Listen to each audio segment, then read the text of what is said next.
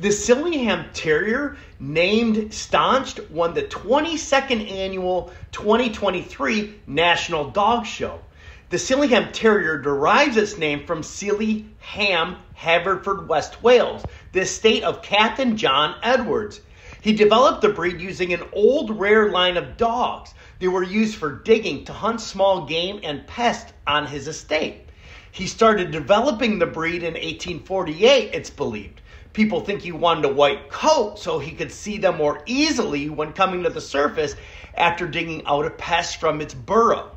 The Sealyham Terrier was first recorded at a dog show in Haverfordwest, Wales in 1903 and imported into the U.S. in 1911, where it appeared in its first dog show in California.